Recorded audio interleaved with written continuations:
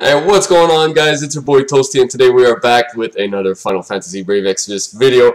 And today we're talking about Miss Rosa, because she got her 6 stars. And I want to talk about her because already as a 5-star she was really good, and now as a 6-star she's even better. So if you guys are still playing the game, hopefully you are, and you're watching this video and you still don't have a good healer, well, she does the job really well. You guys can see her being used in a lot of trials, in a lot of boss fights and everything. Why is she that good? Well, we're gonna go over her stuff real fast, because already as a 4 to 5-star unit you guys knew a bit how good she was. If you don't know, that's her thing: Goddess Bow or Trustmaster, attack 91, spirit 40, and she has Bird Killer, and it's a two-handed weapon. Also the accuracy damage, you guys can see it ranges from 125 to 175%, so depending on when she attacks, there's a variance where you're gonna get a buff between 125 and 175%, so you might do more damage sometimes, but she's not there for the damage. She's there because she's able to keep your team alive for a really long time. So you guys can see her stats right here. As a 5-star, her max HP was 2260, and now it becomes a 3298 HP. That's base stats, so that's really good. You guys can see her MP went from 153 to 185, her attack 88 to 114, which is a really good boost, her defense 89 to 117, and her magic 93 to 132, and finally the spirit 129 to 154. So she has really high spirit. She's going to be able to burst those heals a little bit more with her Karaga, and sustain a little bit more magic damage when she gets hit. You guys can see her stats increase when you give her the pots. You have a total of 390 on the HP, 85 on the MP, 26 on the attack, 26 on defense, 26 on magic, and 26 on spirit. So already your base stats are actually really good, just for a 4-star unit that goes up to a 6-star unit. And we're gonna go over new stuff. Basically, she had Bless, and it's really easy to awaken that ability because it's really not expensive, and we're gonna go over it. Basically, it refreshes MP right here, but once you awaken it, it refreshes MP and heals you for 3 turns. So that thing is really good. Her 6-star abilities, you guys can see right here, she has Mystic Charge Shot, magic damage 2 times with SPR scaling to all enemies. So the higher SPR is, the higher the damage will be on that move. But rarely you're going to be using this unless you want to, you know, chain 2 roses together, which would be really funny. Actually, it could be doable, but I don't think a lot of people will chain 2 roses together. Then she has Miracle, and that thing right here is really good. Only Hick, it's a 50% chance of getting each, not each, one of the other ones. So you have a 50% chance of healing 1250 HP with a 4.5 time multiplier to all allies, and you cure all status ailments, which is really good. It's basically like Priestess Miracle, but with the heal over, with a big heal. Sorry, my throat's still killing me. 50% chance of healing, same thing, 1250 HP with a 4.5 time multiplier. And you remove defense and spirit break from all enemies. So that thing right here is really strong. Let's say, alright, let's say you're using Siege Nicole, because he's gonna come out too.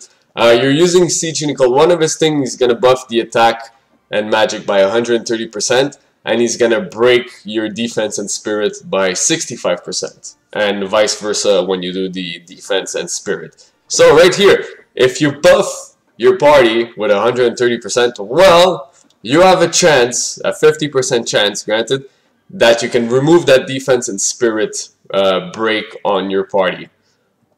Which is, you know, I'm just throwing this up in the air, but there's always there's other bosses that sometimes they break you, and let's take the example, the Wicked Moon, where it breaks your defense, spirit, all your stats. So basically, she could be really good in that case. When all your stats are broken, you can just, you know, take off the defense and spirit break on your party and make them survive a little bit more, which is really important when you're fighting these bosses now.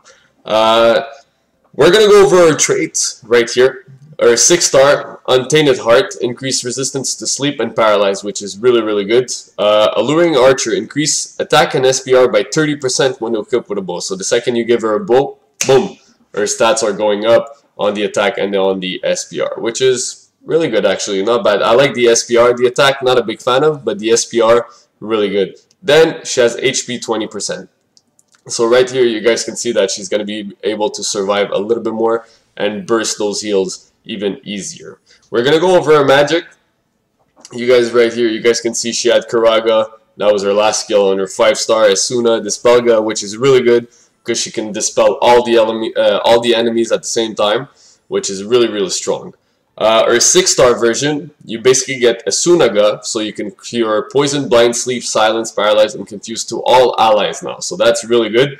She has Debrana, remove attack break from one ally. Deprona, remove defense break from one ally. Defeatna, yeah.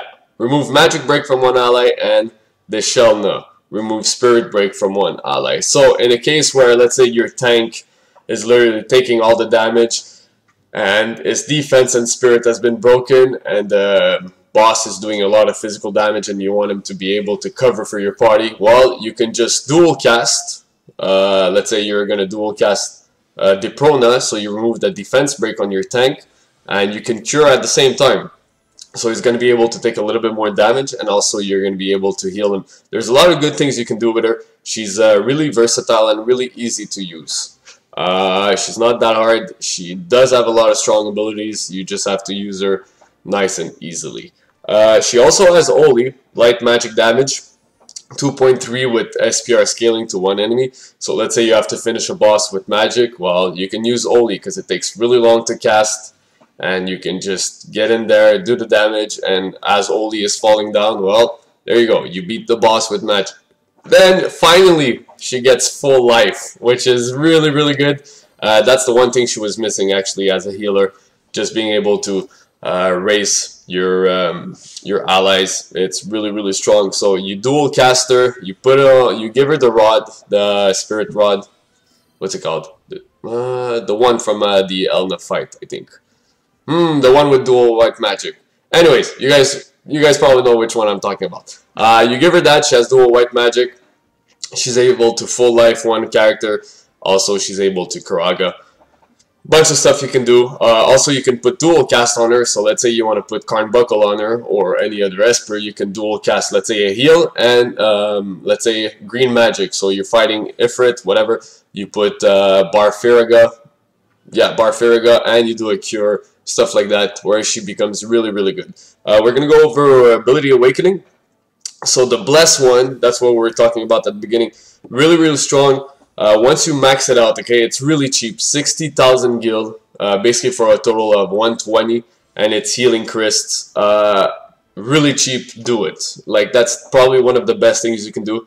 Once you max it out completely, it becomes a refresh of 20 MP with a 0.4 multiplier split over 3 turns, and the heal 1725 HP with a 12 times multiplier split over 3 turns. So you cast that on the first turn, you make sure that for the next 3 turns your party has HP and MP regen.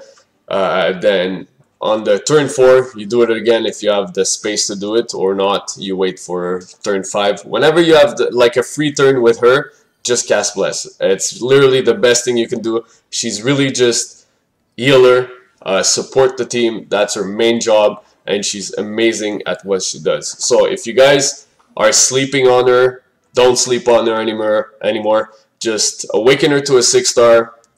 Awaken that ability Bless. It's going to be really useful, guys. I'm telling you, she is a really good unit. She's been there for a long time. We kind of slept on her for the longest time, but her 6-star is really amazing. She just got better. She was already really good, and now she just got better. And make sure you have her in your team when you need her, especially if you don't have a healer yet. Guys, thank you so much for watching. I hope you guys enjoyed that unit review. I know my voice is still a little bit messed up. That cold is really destroying me, but we'll be back tomorrow, probably, if we got the news all in one shot, because, you know, Gumi, last week, the news were really weird. So let's see tomorrow news, and that's it, guys. CG Nicole this week, maybe? Maybe. I hope CG Nicole this week. And we're just gonna wait and see tomorrow. Guys, thank you so much for watching. Hope you guys have a great day. If you're new to the channel, please leave a like on this video, subscribe for more, and I'll catch you guys next time. Peace.